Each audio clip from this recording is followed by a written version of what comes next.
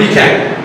I mentioned last week that I believe I spoke for all of us when I said that we all have this hope, that we all want to be participants of this great event. Amen? I said last week that I believe I speak for all of us when I said that we all would like to be able to know that we are going to enjoy an eternal life of bliss and happiness with God. Well, I asked a very important question last week, and that was, how? How do we achieve this? How do we achieve salvation? And this brought us to our scripture reading 2 weeks ago and this morning. And that's John 17:3. This is eternal life, that they may know you, the only true God, Jesus Christ, whom you have sent. So how is it that we get to obtain eternal life? Right here, getting to know God. And last week, we covered that the way in which we get to know God is two-way. We do it by the studying of the Word of God and through a diligent, active life of prayer. So, you guys remember, that's what we covered last week. A devotional life, a personal relationship with Jesus Christ. The studying of His Word and prayer. That is what gets us to be able to get to know Him. So what's stopping us? Well, this is kind of where we left off last week. Remember that we covered Romans 8:7? The carnal mind is enmity against God, for it is not subject to the law of God, nor indeed can it be. We studied that according to God's Word. I said something that was kind of controversial, and that is that by nature, what? We hate God. By nature, we hate God. Now, every time I say that, whenever someone hears it for the first time, they're like, oh, what? Oh, I don't hate God. I already gave you many examples proving that Romans 8:7 does not lie. That the carnal mind is, in fact, enmity against God. I gave you guys several examples of what would we really carnally with the flesh choose. To spend hours upon hours with God, or to spend hours on Netflix, or on the cell phone, or out having fun with friends. And we all were able to answer that internally, and we know what the answer is. This is why I shared with you one of my personal favorite Bible texts, because it gives me so much motivation to continue and press on. And that's when Paul says in Romans 7:14 through 16, he said, for we know that the law is spiritual, but I am carnal, sold under sin. For what I am doing, I do not understand. Now remember, this was Apostle Paul speaking, one of the greatest men in the New Testament, the greatest man outside of Jesus, wrote most of the New Testament. And where was he at? Years after being the Apostle Paul. Well, this is what he sounded like. Oh man, I don't get this. That which I want to do, I end up not doing. And that which I don't want to do, which I know is wrong, that's what I end up doing. And I ask you, how many of you guys can relate to this? I believe all of us can. We can all relate to the fact that we know what we want to do because we know intellectually what is right and wrong. We have that discernment, but we just don't do it. And yet, what we don't want to do, what we know is wrong, what we know displeases God, that is what we always end up doing. Well, remember, I gave you guys another answer found in the Spirit of Prophecy, where the Spirit of Prophecy says that the mind that is earthly finds no pleasure in contemplating the Word of God. That is that simple. The earthly mind cannot find pleasure in contemplating God. But then I asked, so what is the solution? And the solution comes with what she says next. But for the mind renewed by the Holy Spirit, then what? Divine beauty and celestial light shine from its sacred pages. So the renewed mind by the Holy Spirit is what begins to give us a different perspective. We begin to see Jesus Christ through a different lens.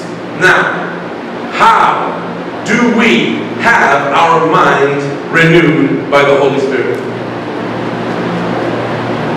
Because we just read that this is the only way.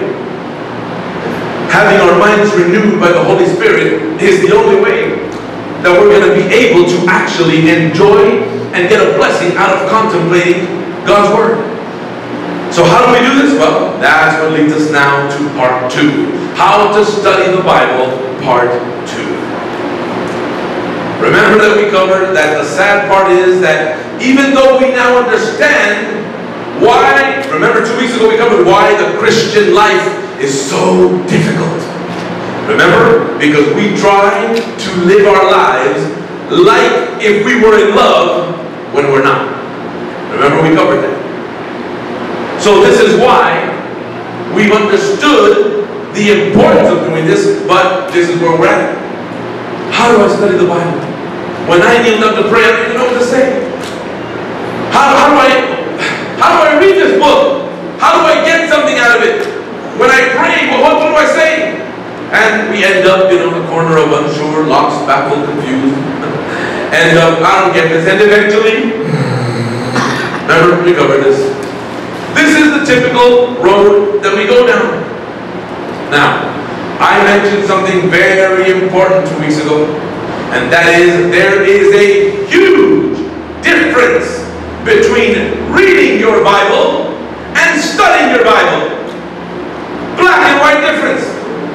I even compared it in an analogy that reading your Bible is like raking the leaves, but studying your Bible is like going deep into the ground and digging deep inside. Remember, where do you find the gold and the diamonds and the jewels? Raking leaves? Anybody ever found diamonds raking leaves? No, you gotta dig deep for that. Well, to find the jewels that God has for us in His Word, we're not gonna get it just reading it. We need to study it. Remember that I shared with you, Spirit of Prophecy, our physical life is sustained by food, so our spiritual life is sustained by the Word of God. And look at this, every soul is to receive life from God's Word for himself. As we must eat for ourselves in order to receive nourishment, we must receive the Word for ourselves. We are not to obtain it merely through the medium of another's mind. See, what you're doing right now is you are receiving the Word of God, but through the medium of another mind. The pastor is preaching to you the Word of God. Now that's a good thing. It can help, but that is not the way God expects you to get to know Him. And I'll tell you right now, you will not get to know Jesus Christ and have an intimate personal relationship with Him coming to church every week. You can come to church every single week and hear sermons every single week. That is not going to get you to know who God is. It's going to get you to know about God. Oh, you're going to learn plenty of Him, but you will not know Him until you do it yourself. That's why I shudder when I see parents that expect Sabbath school to teach their children the Bible. Parents that expect the church to train up their children in the way they should go. Parents that even spend money every month taking their kids to a Christian school, expecting the teachers to do their job.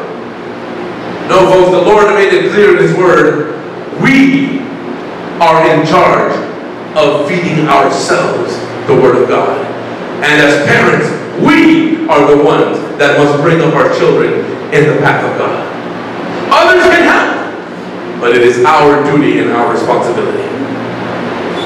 All right. So, where we actually left off last week is we said we're going to look at the why, when, where, and how to study God's Word. When we understand these three W's and an H, why, when, where, and how, things are going to become a lot more clear. Let's look at the first one. Why? Why should we study the Word of God? Well, folks, what is our primary goal? Again, our ultimate destination as Christians. What is our ultimate goal?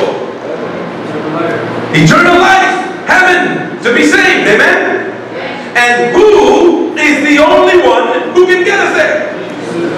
Jesus Christ, right? We just established our number one goal is heaven, eternal life. And the only one that can get us there is Jesus Christ. Now we're studying why should we study the Bible. Check this out. John 6:51. This is Jesus talking. I am the living bread which came down from heaven. If any man eat of this bread, he shall live forever. John 14:6. Jesus said unto him, I am the way, the truth, and the life. No man cometh unto the Father but by me. Acts 16:30 and 31.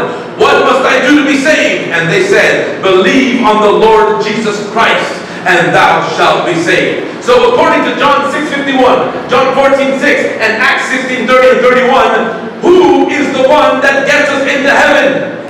Jesus Christ. And when we take this into consideration, why should we study the Bible? John 5:39. Search the scriptures, for in them ye have eternal life, and they are they which testify of me, says Jesus Christ. Why should we study the Bible? Because we find Jesus Christ in the Bible. And Jesus Christ is the only one that can get us to where our destination lies. We all just agreed that the number one destination for a Christian is heaven, salvation, eternal life. And we just established the only one that can get us there is Jesus Christ. And why do we search the scriptures? Because we just saw, search the scriptures, for in them you have eternal life, and they are they which testify of me. The scriptures is what testify of Jesus Christ. The scriptures is where we find the key to heaven. Amen? Do we understand this? Let's continue seeing why should we study the Bible. Folks, what is the only thing that will take us to hell? What is the only thing that will cause us to be lost? One word, 3 letters. Sin. Sin is what will give us the complete opposite of salvation. Damnation. Being lost. Now, why should we study the Bible? Psalms 119:11. Thy word have I hid in mine heart, that I might not sin against thee. So why, again, should we study the Word of God? Because in the Word of God, as we hide it in our hearts, we will not sin against God. That which takes us to damnation. You see, I just gave you a reason biblically why we should read the Bible. Because that's where we find Jesus Christ, the key to heaven. But why else should we read the Bible? Because when we hide it in our heart, we will not sin, which is what keeps us from heaven. Do we understand? All right. Continuing on. Why should we study the Word of God? Anybody here want to be smart? How many people here would like to be stupid? Nobody? We all want to be intelligent, right? Did you guys know this? Spirit of prophecy tells us clearly, check this out. If medical students will study the Word of God diligently, they will be far better prepared to understand their other studies. For enlightenment always comes from an earnest study of the Word of God. Nothing else will so help to give them a retentive memory as a study of the Scriptures. Did you guys know that? That studying the Bible enhances your brain. Studying the Bible enhances your ability to retain memory. Your academics will improve. Your job will improve. Anything where you're using your mind, the studying of the Word of God diligently prepares the mind to understand other studies. So just yet another reason as to why we should study the Word of God. Now, another reason why. Now I'm going to play a clip for you here. Hopefully this works. If you can maybe help set it up here. I don't know how many of you have seen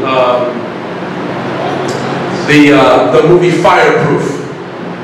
So many, show of hands, how many of you guys have seen the movie Fireproof? If you haven't seen it, check it out. It's a very powerful Christian movie. But I want to play for you just a little clip. The movie Fireproof has to do about basically marriage and your commitment to your spouse based on biblical principle. And we are seeing in this clip that I'm about to show you, we're going to see, is it ready? Okay.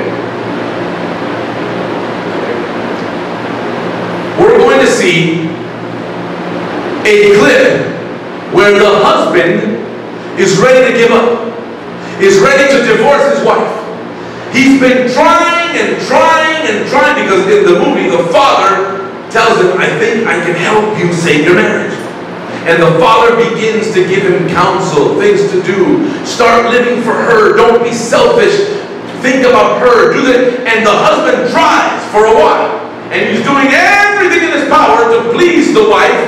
But it looks at this point of the movie like it's not availing to much, because the wife still continues to ignore him, blah, blah, blah. So he's ready to quit. He's like, Dad, I don't want to do this anymore. I want a divorce. And then the father begins to say, you know, I'll tell you what the problem is, son. You have been doing everything on your own. And of course, here the husband's like, oh, come on, Dad, don't start with this Jesus stuff. I don't need God for my marriage to work. Okay, I'm just going to play this clip. Just listen to this. It's about a 3-minute clip.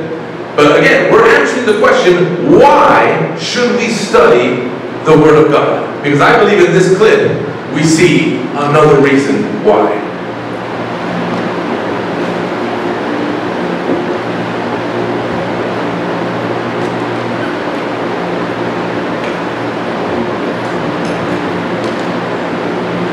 Okay, I would ask you why you're so frustrated with Catherine. What would you say?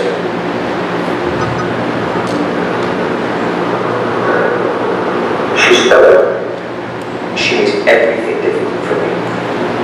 She's ungrateful. She's constantly griping about something. Has she thanked you for anything you've done in the last 20 days? No. And you'd think after I wash the car, I change the oil, do the dishes, clean the house, that she would try to show me a little bit of gratitude. But she doesn't. In fact, when I come home, she makes me feel like I'm an enemy.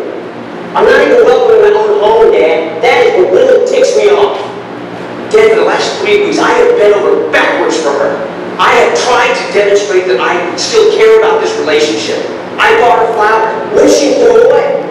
I have taken her insults and her sarcasm, but last night was it.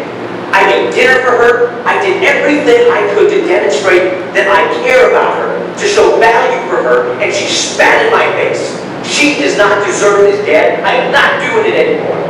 How am I supposed to show love to somebody over and over and over who constantly rejects me?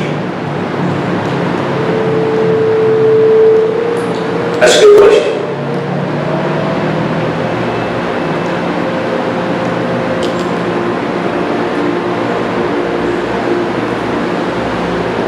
Dad, it's not what I'm doing. Is it?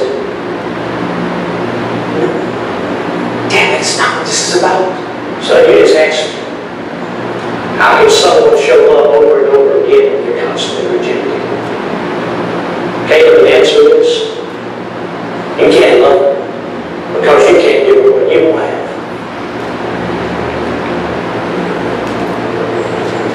I couldn't truly love your mother until I understood what love really was. It's not because I get something good out of it.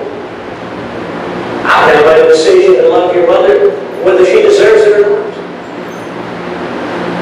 Son, God loves you even though you don't deserve it. Even though you rejected him. Spat in his face. God sent Jesus to die on the cross and take the punishment for your sin because he loves you. The cross was offensive to me when I came to it. But what I did, Jesus Christ changed my life. That's when I truly began to love Him more. So, I can't say this to you. This is between me and the Lord. But I love you too much not to tell you the truth. Can't you see when you need Him?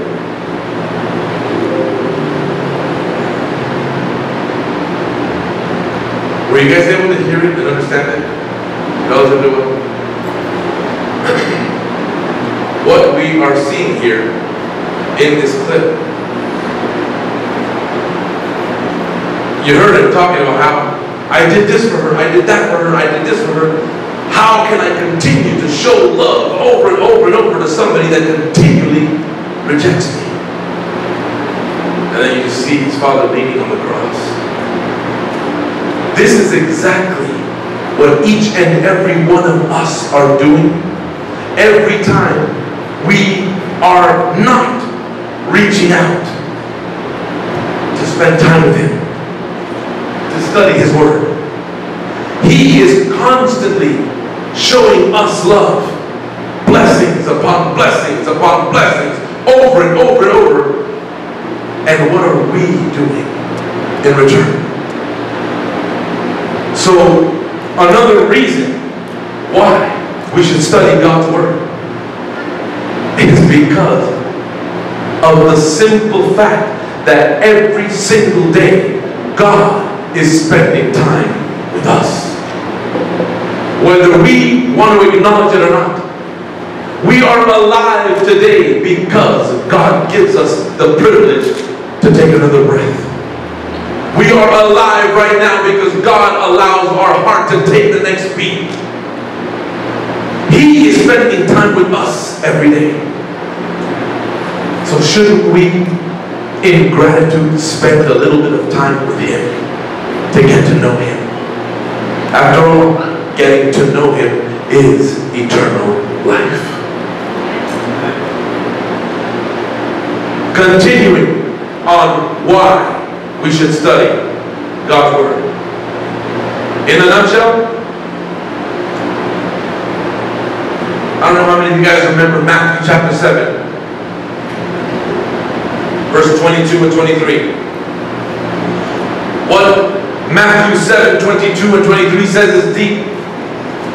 Many will say to me on that day, this is Jesus Christ talking, many will say to me on that day, Lord, Lord, have we not prophesied in Thy name, and in Thy name cast out devils, and in Thy name done so many wonderful works? On this day, you're going to have deacons, elders, Bible workers, pastors, head pastors, senior pastors, presidents of conferences that are going to be saying, Lord, Lord, didn't I do all of this in your name? I have preached in your name. You know how many Bible studies I gave? You know how many times I went to church? And then will I profess unto them. What's Jesus going to say? I never knew you. Depart from me, ye that work iniquity. Do you see how it all comes back again to knowing God? We can spend all our time going to church every single week. We can spend all our time giving Bible studies. We can spend all our time feeding the homeless. We can spend all our time going and doing missionary work and building churches and doing all kinds of wonderful things. If we don't know God, He will say, depart from me, I never knew you, you that work iniquity. And what is iniquity? Sin. I told you guys last week, 2 weeks ago, there are those who have been in the church for 30, 40, 50, 60 years that know all about God, can break down the 2300-day prophecy, can break down the 1,260 years, can break down the 70-week prophecy, can break down the 144,000, can break down the three angels' messages, can totally break down Daniel and Revelation. They know all about God, but they do not know Him. Do you know what it's going to be like for God to tell somebody who's been in the church for 60, 70 years, who has given more Bible studies than a calculator can count, that can break down Daniel and Revelation, the whole Word, and God tell him, I don't know you.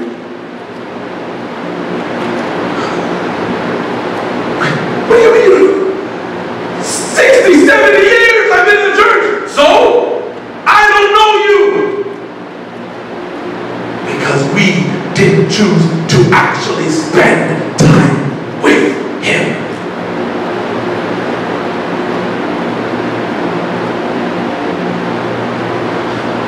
Why should we study the Word of God? Just looking at all the whys right now. You know another reason why?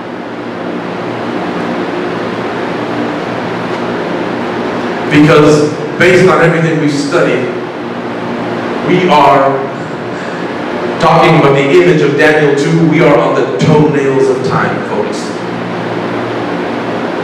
Time is about to be up.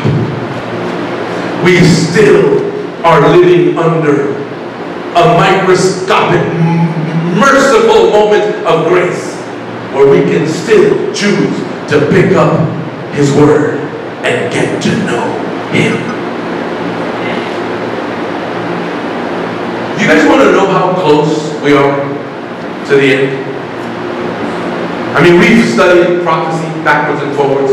We know what's left. By the way, what is the only thing that's left?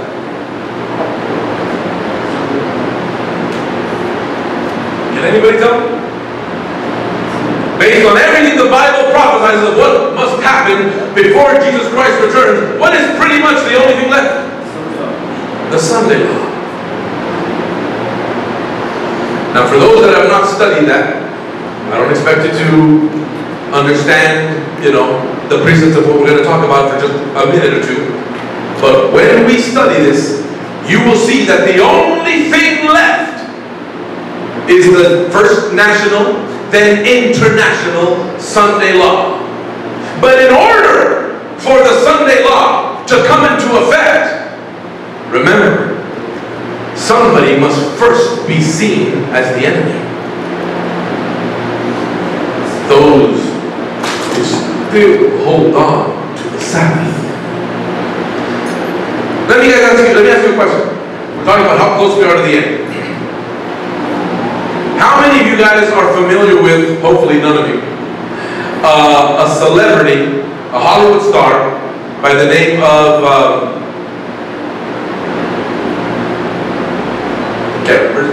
hold on, I'm going to show you a poster of a new movie that just came out starring him. Oh, it's right here, Chris Pratt. You guys recognize him? This is a relatively famous star of today. He did Jurassic World, and he's involved in the Jurassic World series. This guy is an upcoming actor, very popular, famous actor. Anybody hear of the movie called The Tomorrow War? It's a brand new movie, it just came out.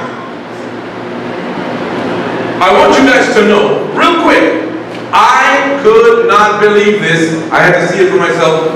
Google it. This movie that just came out with a relatively well-known celebrity. This is not a nobody, but yeah, this guy is blowing up. He's done a lot of major Hollywood blockbusters. This movie, you know what the plot is? What the story is? They are supposed to battle against aliens. That is what they're doing in this movie. This is like aliens come and attack the world to destroy the world. And in this movie, these aliens quickly become known as the #1 enemy of human beings. These aliens. This is a picture of them. These aliens are called, man, in the name of the aliens, I saw this interview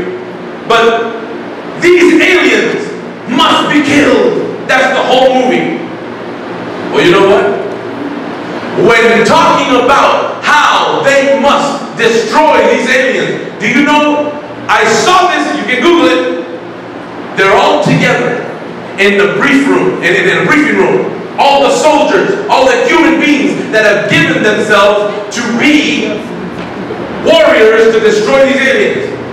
You've got specialists that come in and say, you all hopefully have said goodbye to your families, because the chances of you going back to your family is slim to none. These aliens are the terror of the world. They are the enemies of mankind in every way, shape, and form. And there is Chris Pratt with other human beings learning about these aliens to take them out. And I kid you not, in this film, one of the specialists says now, our only chance to get these enemies of the world is the following. These aliens come out and attack 6 days of the week. 6 days they work havoc on the planet. But then on the 7th day they go back into their caves. Then the other specialist says, we call it the Sabbath, their day of rest. I could not believe it until I saw it. A Hollywood blockbuster putting into the minds of everyone the aliens are the enemies of the world, the enemies of mankind. The only way we can attack is because every 6 days they're out working havoc on the world. But every 7th day they crawl back into their caves. It is what we call the Sabbath, their day of rest. On that day, that is the only day when we can unleash the troops to destroy them. Do you see how Hollywood is indoctrinating into everyone that the enemy is the one who rests on the Sabbath?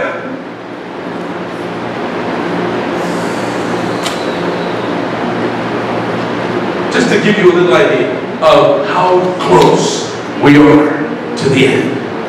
Remember that we took a break from the series that we've been having, the dangers of the entertainment industry. But I thought I'd kind of shoot 2 birds with 1 stone. Give you a reason, another reason why we should study the Word of God, because how close we are to the end. And at the same time, give you an example of what Hollywood is doing. Yes, folks, we are in the end of time. All right.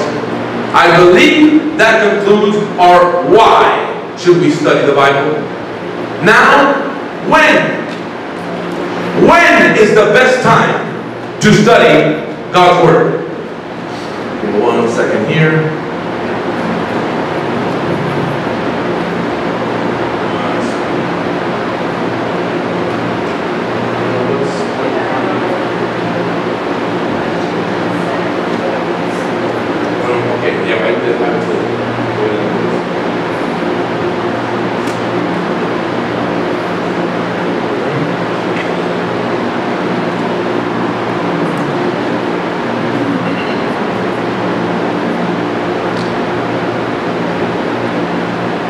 Please Google it, by the way, okay? YouTube it. The Tomorrow World. Just type in the Tomorrow World, the Sabbath. You've got a lot of people, Sabbath keepers, that are interviewing and doing research on this and exposing. I just scratched the tip of the iceberg, okay? But it is unbelievable.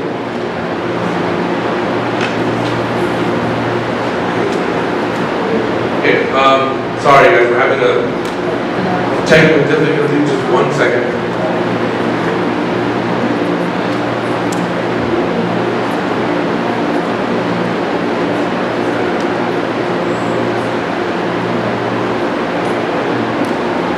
Okay, there we go. All right. So when do we study God's Word? Can I successfully move on from the why? Do we know? Do we understand why we should study God's Word? Amen. All right. When should we study it? chapter 17, verse 11. They received the word with all readiness and searched the scriptures when? Daily, folks. Daily. Matthew 6:11 says, give us this day our weekly bread. Give us this day our monthly bread. For some of us, give us this day our yearly bread. Give us this day our daily bread. Counsels for the Church, page 87. If we would study the Bible diligently and prayerfully every day, we should every day see some new beautiful truth in a new, clear, and forcible light. Every day, folks. You see, the problem is, we read the Bible once in a blue moon. We'll read it once and then we will read it again for 2-3 weeks. Then we'll read it again and we're wondering why we don't see anything happening.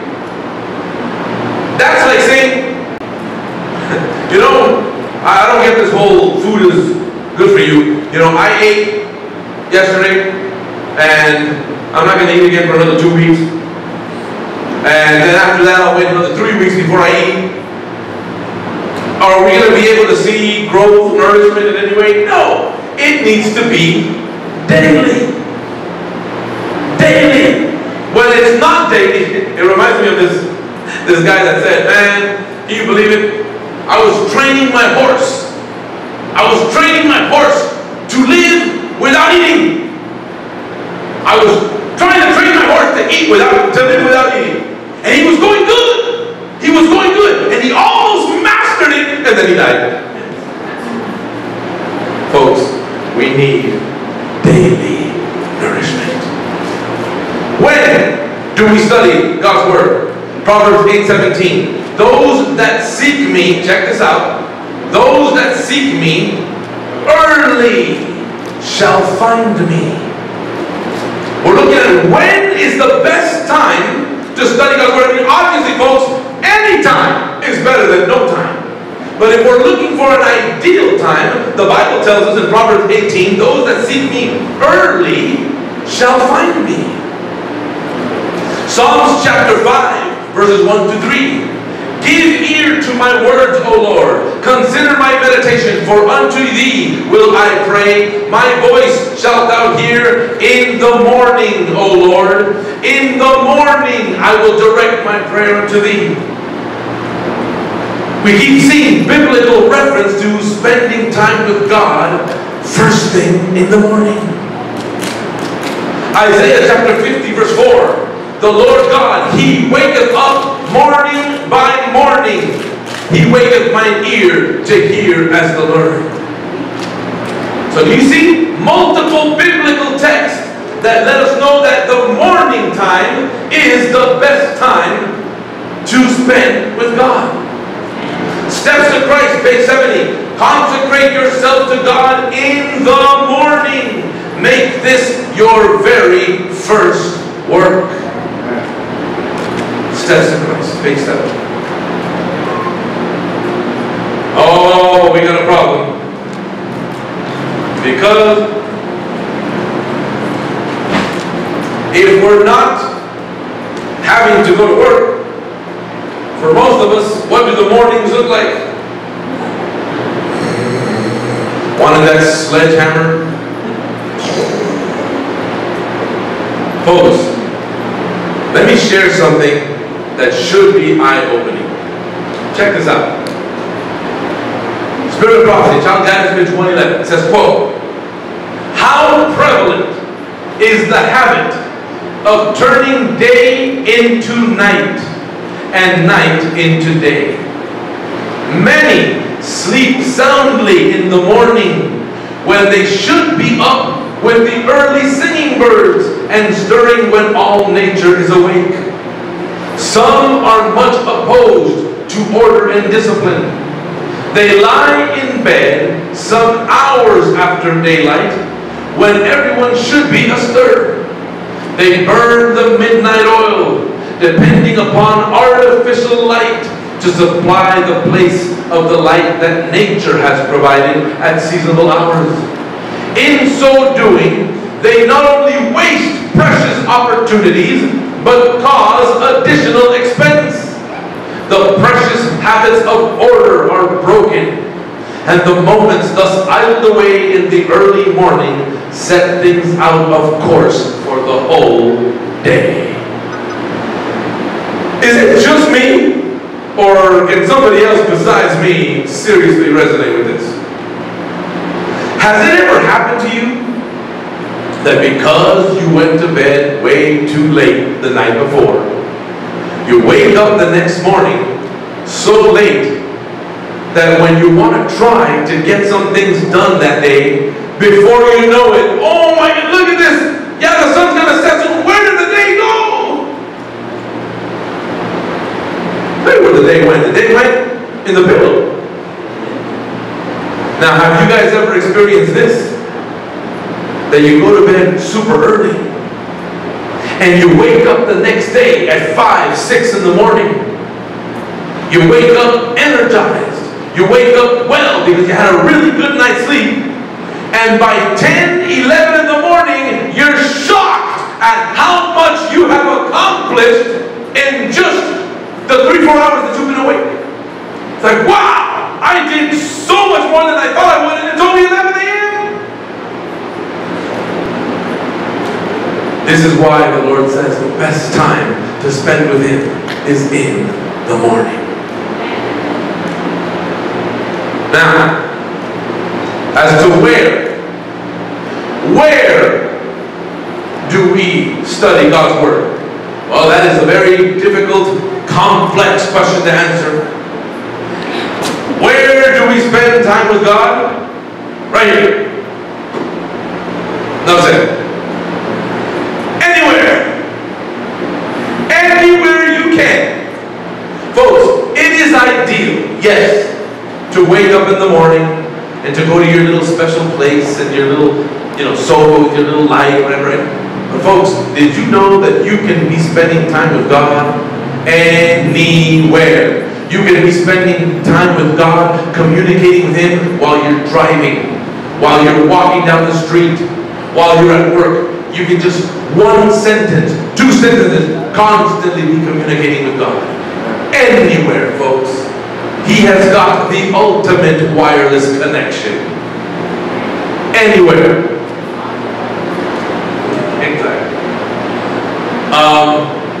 Now, getting down to the last point. The crux of it. How? How do you study God's Word on your own?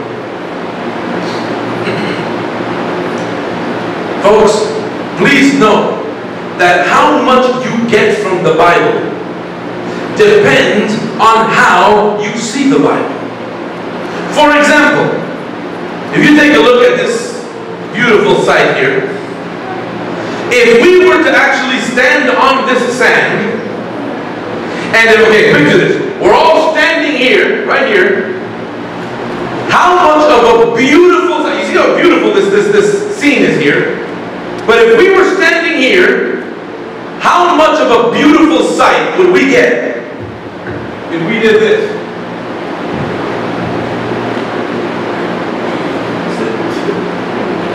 If we just look at the sand that close, would we be able to capture this beauty? No. All we would see is some pebbles and gravel. In order to catch the beauty of it, you need to stand back and capture the entire picture. Same with something like this. Look at this beauty. But again, if we were to get super close right here, just right here, you're not going to see much. You need to stand back and take a grasp and take it all in. Folks, many times people open up the Bible and take a look at one verse and try to make sense out of one verse by itself without looking at its context and looking at the much bigger and broader picture. Christ, Objects Lessons, page 110. Christ is the truth. His words are truth, and they have a deeper significance than appears on the surface.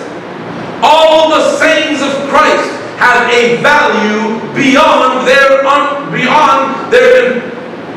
unpretending appearance. Minds that are quickened by the Holy Spirit will discern the value of these sayings. Do you catch that, folks? All the sayings of Christ have a value way beyond what we can possibly imagine. If we simply were to take the entire panorama in and not just look at one text by itself. Now, what must one do before studying the Bible? Because we're learning how to study the Bible. What is something that we must all do before? Well, let's take a look at Ezra, for example. Let's see if Ezra can help us out here. Ezra chapter 7, verse 10. Look at this. For Ezra had prepared his heart. He prepared his heart to seek the law of the Lord and to do it, and to teach in Israel statutes and judgments. Ezra was going to study the Word of God, but what did he do before beginning to study? Well, the first thing is, he prepared his heart. But he prepared his heart for what? To seek the law. But not only to seek the law, but to actually do it. Now, let's notice this process. Ezra prepared his heart. Personal preparation. How? How do we personally prepare the heart before studying the Word of God? Through prayer. And that, by the way, is what we're going to study. And it won't be two parts like this one was. It'll be only one part. But we're going to study the next time that I'm here how to diligently pray. How to have a successful, active life of prayer, to be able to get the most out of prayer, to be able to make sure our prayers are being heard, to be able to make sure that God is answering our prayer. All of that we're going to cover the next time that I'm here. But just please know for now that the way to prepare to studying God's Word is through prayer. We cannot ever open up God's Word and expect for God to speak to us unless we first open up the airway and prepare the mind and heart to receive His Word. So Ezra had prepared his heart, but not only prepared his heart, but what? To seek the law of the Lord.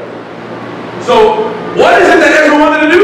You must want to seek the law. Folks, do you know how many people, and this is what, okay, this is deep. I hope you guys can get this. We're wondering why so few people really study God's Word on their own and get something out of it. A lot of people say, oh, I've tried to study God's Word on my own and I don't really get much out of it. What did Ezra do to prepare to study God's Word? To prepare his heart. The first thing he did is he is seeking the law of God. Do you know how many people in church run from the law of God? They want to come to church to hear anything but the law of God. Tell me about how Jesus loves me. Tell me about how Jesus died on the cross for me. Tell me about how Jesus is my Savior. But don't tell me about how I need to change my life to obey His law. You know, everyone, I've said this before, everyone says, oh, Jesus Christ is my Lord and Savior. But if we were going to be frank and honest, to many people, when they say, oh, Jesus Christ is my Lord and Savior, we could honestly say, no, He's not. You don't want Jesus as your Lord and Savior. You just want Jesus as your Savior. Because, oh, saving me is good. If I'm falling, if I'm dying, save me. It's all of that. But wait, Lord? What does Lord mean? Lord means master. Lord means when someone is your Lord, they are your master. You obey them. So many times when people say, oh, I accept Jesus Christ as my Lord and Savior, that just has a nice ring to it. But they don't really mean it. What they're really saying is, I accept Jesus Christ as my Savior, siempre y cuando I can do whatever I want. I'll accept Jesus as my Savior as long as I can keep on living. Look, I'm going to say this again, even though I've said it many times before, but I know there's new people here. Something that just flows in every Christian church. Come as you are. Jesus accepts you as you are. Let me tell you something. That is 100% true. God accepts you as you are. And in fact, the filthier you are, the more enrolado in sin you are, the more wretched and miserable and just down in the dumps you are, the more God will accept you. God will accept you as you are. That is a universal Christian slogan. However, there's an end to that 99% of Christian churches don't like to say. And they don't. And that is that God, yes, accepts you as you are, but He is not going to keep you as you are. God will accept you as you are, but the moment He accepts you and you accept Him, you become a new creature in Him. And change begins. Jesus Christ becomes your Savior and your Lord. And that is why in John 14:15 Jesus says, if you love me, keep my commandments. He does not say, if you love me, help the ladies across the street. If you love me, pay your taxes. If you love me, honk. You see those little stickers out there? Honk if you love Jesus. No. If you love me, keep my commandments. Obey. Nothing means more to Christ than obedience. Remember, I gave you a clear example in Genesis chapter 4 with Cain and Abel. God gave the order to Cain and Abel to do a sacrifice and to bring a lamb. But I've told you all many times that nowhere in the Bible does it say that Cain meant to be evil. Nowhere in the Bible does it say that Cain said, ooh, I'm going to on purpose be a rebel and turn my back against God. It is very possible that Cain could have said, hey, you know what? It makes sense for Abel to bring a lamb. He's a shepherd. I am a tiller of the ground. I'm a gardener. I'm going to go ahead and bring God the best of what I have. Garden, vegetables, fruits. If it were true, what most Christians today like to say, oh, it doesn't matter how you worship, as long as you worship. If that were true, God would have accepted Cain's offering. But why did He reject it? Because obedience is what matters most to God. This is why in 1 Samuel 15, when King Saul came to Samuel and said, I did most of what you asked, but don't worry, we brought the best of the animals, but not for our personal gain, to bring them to church, to sacrifice them to God. Remember what was Samuel's response? Does God care more about sacrificing and worship than obedience to His word? Then he continues on, thus the Lord said, to obey is better than worship. A lot of people think that they're fulfilling. They're doing their duty. I showed up to church. I did my time. I came to church. That means nothing if your heart is not with God as Him being not only your Savior but your Lord, and that you are willing to obey Him in all that He asks. But see, Ezra, to really be able to get the most of the study of God's Word, he prepared his heart. How? By seeking, not running from, but seeking the law of God. You know who else was a man after God's own heart? Who does the Bible say was a man after God's own heart?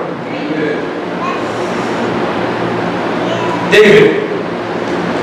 The Bible clearly says David was a man after God's own heart. You know why?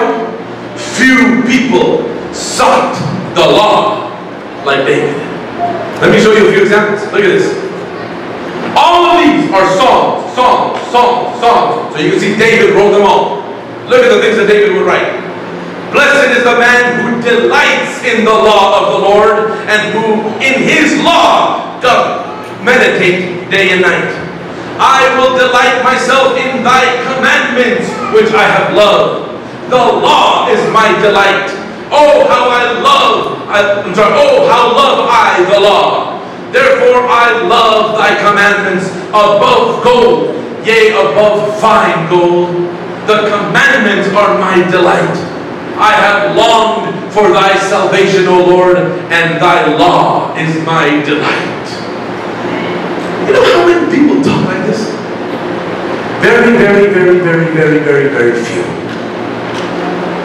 David was able to spend enough time with God that David knew God well enough to know that the law was God's way of saying, I love you. And that's what so many people today do not catch. I've asked you guys this before. Many of you have heard it, but again, we've got new people here that have not heard it. What is the number one thing, the number one word that a 2-year-old hears from his mother? No. No, put that down. No, don't touch that. No, don't put that in your mouth. No, don't go over there. No, don't do this. Anyone will agree that a 2-year-old hears the word no more than anything. Now, if the 2-year-old could talk, he would be like, man, you don't let me do anything. Anything I want to do. No. You must really hate me. But what does anybody with 2 cents say? Pobrecito, the kid doesn't realize that every time the mother says no, she's really saying, I love you. I'm saying no because I'm protecting you. You're just too small to see it. And then I ask the $1 million question. Where is there a bigger gap, folks, between the 2-year-old's mind and the mother's mind, or between our mind and God's? Where's the bigger gap? Obviously between us and God. But we all have no problem in saying, pobrecito, the little kid doesn't realize that his mom is only looking out for him. But yet we can all say, oh man, there's too many rules in the Bible. God doesn't allow this, God doesn't allow that. Could it be possible that God is telling us, I love you, and that's why I give you my law? Amen. My law is protecting you. Amen. But because we can't see it, oh no, we're going to argue with God. We're going to fight God. And we're going to do what the 2-year-old can't. We're going to turn our backs on God and we're going to live the way we want to live. That really makes us look smart. Ezra prepared his heart to seek the law of the Lord, but not just seek it, to what? Do it. Not just seek it, learn about it, preach about it, teach about it. Do it. Folks, an atheist can read and even study the Bible. Did you guys know that nobody knows the Bible better than Satan? Nobody knows the Bible better than Satan. But folks, doing it. James chapter 1 verse 22. But be ye doers of the word and not hearers only, deceiving your own selves. Acts 5:32. And we are his witnesses of these things, and so also the Holy Ghost, whom God hath given to them that obey him. You guys want the Holy Spirit? You know that the Holy Spirit is the only one that can help us understand God's word. You know that right before we open God's word and we pray, what are we praying for? We're praying for the Holy Ghost, for the Holy Spirit to be able to help us to understand God's word. Well, guess what? Acts 5:32 says God gives the Holy Spirit to only they that obey him. Not my word, don't shoot the messenger. Acts 5:32. And we are his witnesses of these things, and so also the Holy Ghost, whom God hath given to them that obey him. So we must prepare our hearts by seeking the law and doing it. Is this clear?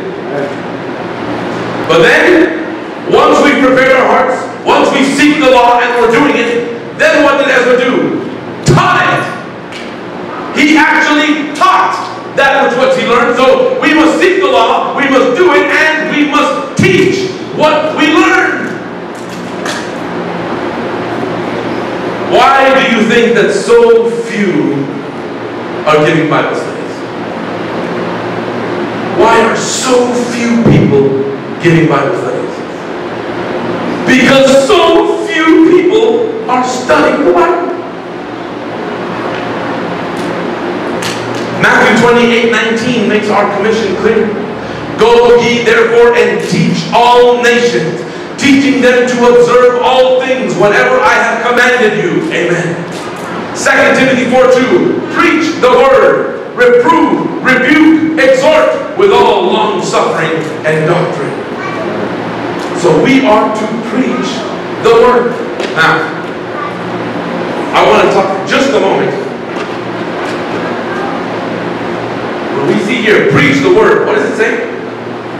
Preach the word, reprove, rebuke, exhort with all long suffering and doctrine.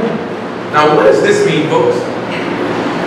You realize that when we try to do this, when we try to reprove anybody, rebuke anybody, or exhort anybody with the doctrine in hand, what's the typical answer that we get from people? Don't judge me. Oh, you're judging me. Folks, I have made this clear before, but I'm going to do it again, because this cannot be said too often.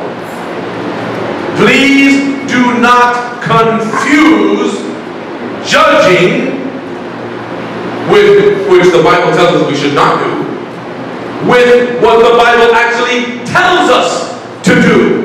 We just saw it. To reprove, rebuke, exhort. In other words, admonish. Folks, look at this. 1 Thessalonians 5:14. We urge you, brethren, admonish the unruly. Do you know what admonish means? To correct, to rebuke, to reprove. Luke 17:3. Watch yourselves. If your brother or sister sins, warn them to stop. 2 Timothy 3:16. All scripture is profitable for doctrine, for reproof, for correction, for instruction. Are we getting a theme here?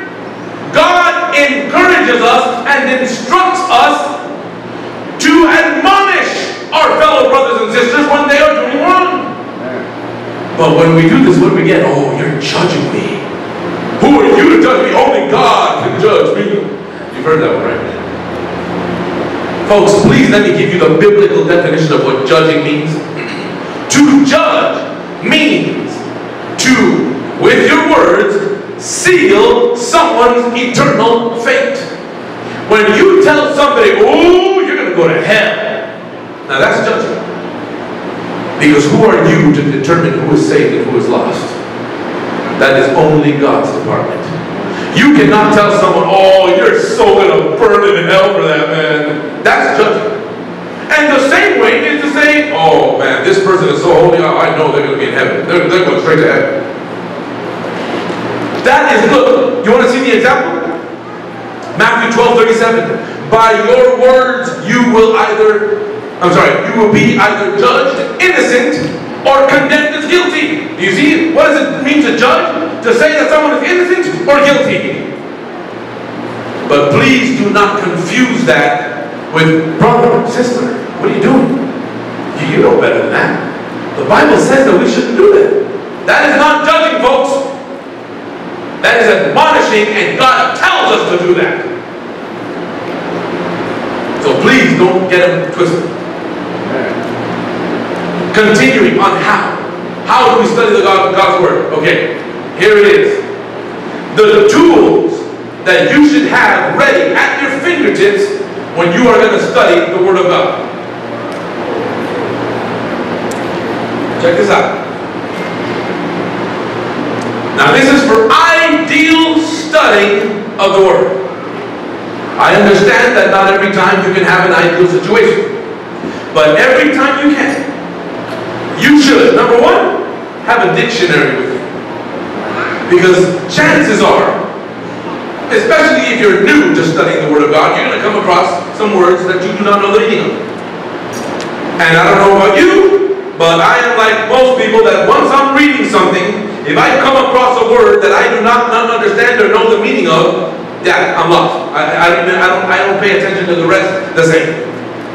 So having a dictionary very much helps. You should not only have a dictionary, but have a Bible dictionary. Did you know that those existed?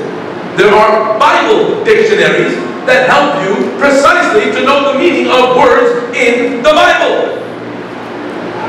You should have a Bible commentary.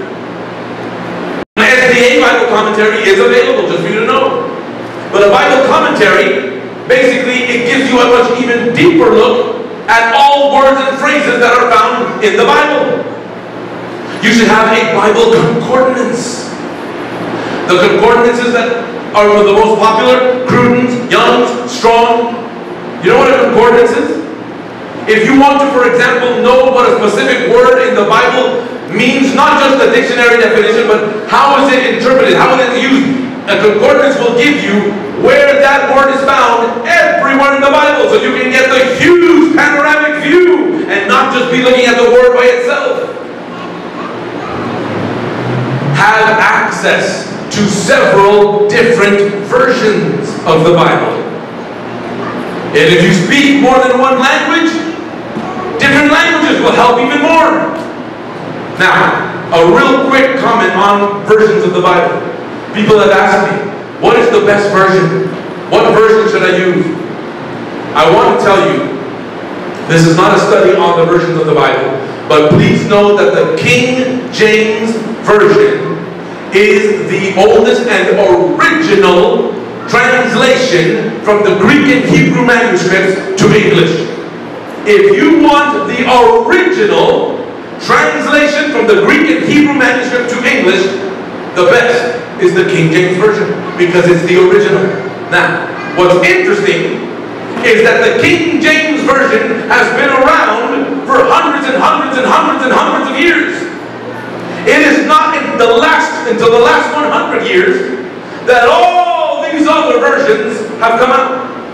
And within the last 100 years, now we've got almost 80 different versions of the Bible. You want to be careful, because there are a few versions out there that heavily distort the original translation from the Greek and Hebrew to English. When I say distort, I'm talking completely using words that are not in the original. I'm talking about omitting certain texts, like it's text 1, text 2, text 4. What happened to text 3? It's gone.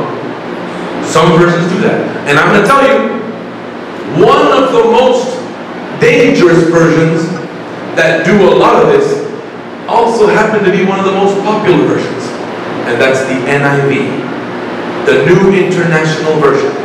The NIV, if you want, see me afterwards, I will show you how the NIV literally omits verses of the Bible, skips verses, and will say completely different things than the original King James Version. Now, right after the King James Version, the New King James Version, which is practically identical to the King James. But as time goes on, we've gotten ridiculous, folks. Today, you know one of the latest versions? And I've said this before, one of the latest versions of the Bible, couldn't believe it until I saw it with my own eyes, the Ghetto Bible. There's an actual version out there called the Ghetto Bible, wherein, for example, if the Bible in the New Testament says Jesus and his disciples came into the house to have supper, the Ghetto Bible would say Jesus and his homeboys walked into the crib to get their grub on. That is blasphemy, folks. To bring God's word down to the ghetto? No, we need to bring the ghetto up to God's standards. But the fact that the King James Version is the original translation from the Greek and Hebrew manuscript, that does not mean that it will not hurt to check out a verse in other versions as well. But I always study with the King James. But once I've read the verse in the King James, then I don't mind checking it out in a few other versions just to get different ways of saying. Pero siempre cuando I hold on to the original first. I will never study another version without the King James, because a lot of people don't want to do the King James because it's the these and thous. Look, I'd rather read with these and thous, but have the direct word of God, than to have plain English of today, but be reading possibly something distorted. If you have not heard of this, BibleGateway.com is an awesome tool to be able to study the Bible. Because with Bible Gateway, you have every single version under the sun, in every language, at your fingertips. Beautiful for studying God's Word. This, by the way, is what it looks like, so that you can have an idea, okay, of what Bible Gateway looks like. You should have a notebook and a binder with you to be able to take special notes. Now, today we're going a little bit over. I usually try to end at 1. Hopefully, in another 5 minutes we'll be done. Tools to have ready at your fingertips. Oh, also, the Conflict of the Ages series by the Spirit of Prophecy. We've got, you guys have heard of it, Patriarchs and Prophets, Prophets and Kings, the Desire of Ages, the Acts of the Apostles, the Great Controversy. And again, if you have not studied diligently what God has to say regarding the spirit of prophecy, I don't expect anyone to believe this. You have to be taught by the Word of God what is the spirit of prophecy and what obligation do we have to believe in the spirit of prophecy. We'll see that when we get there. But for now, most of us have heard of these books. Well, when I was a kid growing up, I thought they were just books. But no, this right here, the Conflict of the Ages series, is the Bible, but way more in depth and in detail. For example, Patriarchs and Prophets covers from Genesis to Psalms. Prophets and Kings covers from Proverbs to Malachi. The Desire of Ages covers the 4 Gospels, Matthew, Mark, Luke, and John. And the Acts of the Apostles covers from Acts to Jude. And the Great Controversy covers Daniel and Revelation. So you got the whole Bible, but way more in depth in the Conflict of the Ages series. Now, here it is, the method of study, the formula. Here it is, to answer the question, how do I get the Bible to come alive in my living room by myself? How can I get the same thing by myself that I get in any given conferencia, in any given crusade? First, select a short book of the Bible. If you want to start, if this is your beginning, to start studying the Bible on your own, select a short book of the Bible. When I say short, I mean ideally one with less than 7 chapters. And here you have, I put a list here for you, of all the books in the Bible that are 7 chapters or less. Okay? But here you go, Galatians, Ephesians, Philippians, Colossians, 1st and 2nd Thessalonians, 1st and 2nd Timothy, Titus, all of these books, most of them New Testament, less than 7 chapters. I personally, if you want just my personal, I started studying the book of James. Beautiful book that we can apply into today's, all of them you can apply to today's life, but I personally started with James, had a beautiful experience. But this is the thing. You select a short book of the Bible, ideally one with less than 7 chapters. Then what do you do? Number 1, study the entire book as a whole. First thing you do, you choose a time, whether it's 15 minutes, 20 minutes, 30 minutes, whatever time you can, and you start studying, read the whole book. If you choose James, start with 1, read the whole book. Which is 7 chapters or less. You know, when I say the whole book, we're not talking a novel, okay? You should be able to read any of these books relatively quickly because they're less than 7 chapters. You read the whole book. Now, when you're done reading the book, you're going to see that you probably didn't get much out of it. You got a few things, but you've only just begun. Once you study the entire book, number 2, read the chosen book 7 times. Read the chosen book that you chose, not once, but 7 times. Now, I don't mean just read it, said 1, 2, 3, 4, 5. No. Each time is going to be different.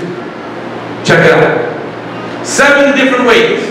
The first one, read the Common English Bible version. One time. You can find it on Bible Gateway. Once you have read, let's say you go with James, just as an example. If you choose James, you read James King James Version, original Greek and Hebrew manuscript, one time. Then the second time, read the book of James again, but this time read it from the Common English Version. Because it's Common English, it's going to make more sense to you, but you already got the original into your mind and soul. Then, number 2, read the New King James Version of the book. You read the book, but now, New King James Version. See, we're getting different versions reading the same book. Number 3, read the King James Version once again. You read the King James Version of the book. Number 4, read the book again, but very slowly this time. Verse by verse. So that every time you read a verse, ask yourself, what did I get from this verse? Don't just be reading and reading and reading. Read the verse, and at the end of every verse, stop and ask yourself, what do I feel the Lord told me in this one verse? I mean, look, Spirit of Prophecy encourages the same thing. Desire of Ages, page 390. We should take one verse and concentrate the mind on the task of ascertaining the thought which God has put in that verse for us. We should dwell upon the thought until it becomes our own. Dwell, focus on that one verse. Number 5, read the book again. This time read it out loud. You are going to see that you are going to catch things, many things, reading it out loud that you did not catch when you were reading it in your mind. Number 6, read the book fast. Now, skim through it. Read the whole book very quickly. And number 7, read the book backwards. Now, before anyone has a heart attack, I'm not talking about read it backwards like it went way. No, I'm not talking that backwards. I'm talking verse by verse by verse. You read the book, but starting with the last verse. Read the last verse. Then, el penúltimo, the one right before the last. And you read the whole book, but going backwards, but of course not reading literally backwards. You're reading each text, starting from the last, moving on. Am I explaining myself? You get it? Okay. Folks, then, what do? You break down the book, chapter by chapter. Remember I told you, have a notebook, have a notepad with you. Once you have read the book 7 times, and done it in this fashion, then take your notepad and write chapter 1 and write down in your own words a breakdown of the first chapter. You're going to see, you're going to be amazed how you're going to be able to totally explain and write down everything that chapter 1 is about, because you've read it 7 times. Number 3, read each chapter 3 times. Now you're reading chapter 1, but instead when you're done with don't go to chapter 2. Read chapter 1 again. And chapter 1 a third time. You read each chapter 3 times. Once you have read the chapter 3 times, create a personal, creative little title for the chapter. You know that the Bible, the chapters don't have titles. But what would be fun, what would be creative, is based on how many times you have read that chapter, create a title. Say, I think that what would be an awesome title for this chapter would be this. And the more you've read and know that chapter, the better title to be able to come up for it. B, summarize in writing in at least one paragraph what the chapter is about. C, end the written summary describing the essence of the chapter in one sentence. Once you've written down a summary of what the chapter is about, then finally conclude with one sentence that tells the entire chapter. Try to tell the whole chapter in one sentence. Now this sentence would be your answer if someone asked you, so what is the chapter about? If someone asked you, what's the chapter about? Boom, in a sentence you can answer. And by the way, just FYI, two types of study methods. You've got contextual and comparative. And let me give you an example. Isaiah 28, 9 through 10. Whom shall he teach knowledge, and whom shall he make to understand doctrine? For precept must be upon precept. That's contextual. Line upon line, that's comparative. Here a little, there a little. So going first, contextual, getting the whole context, and then line by line, which is comparative. And number 4, create chapter divisions.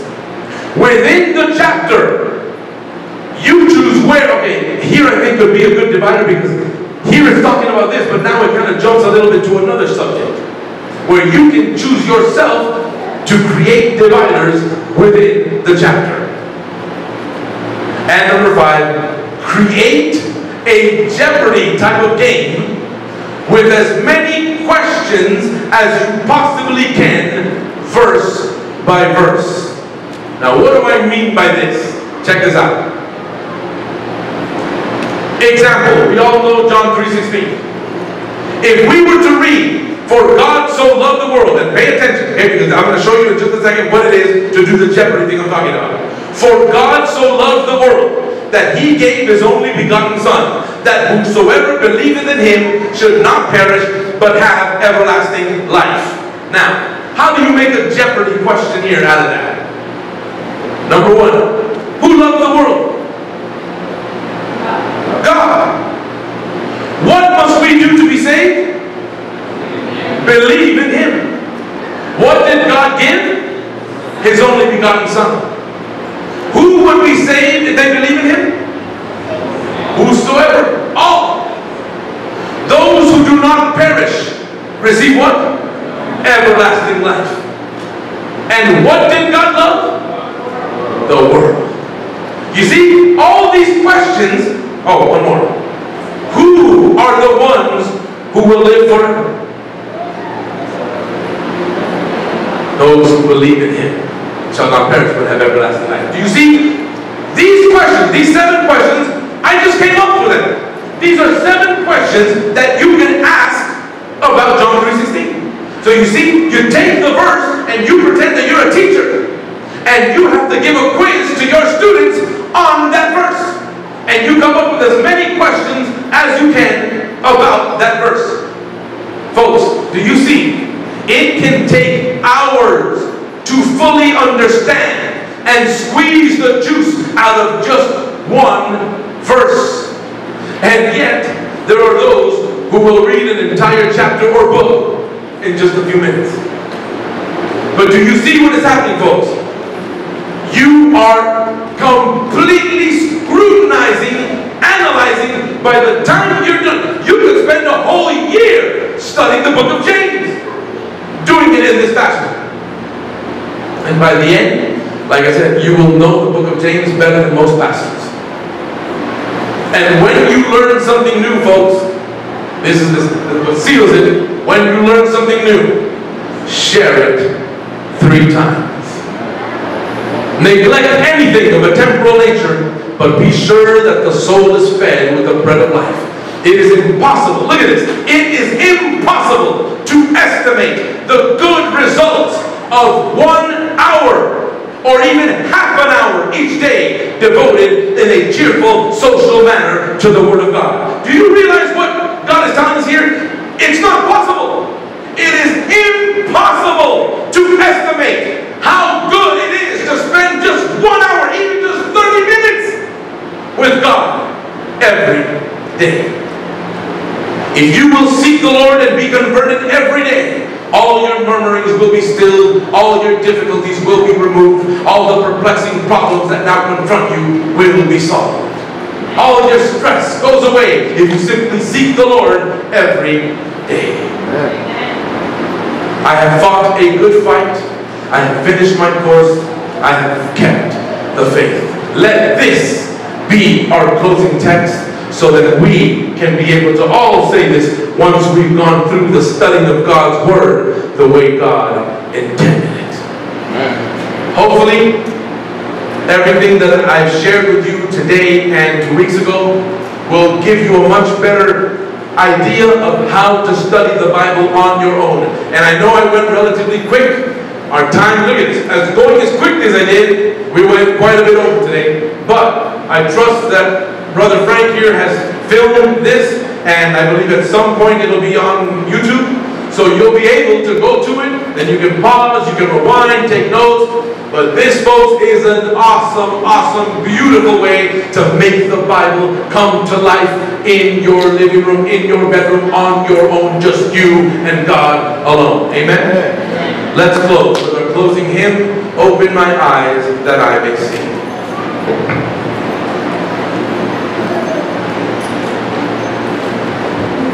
Please stand as we sing our closing hymn to close.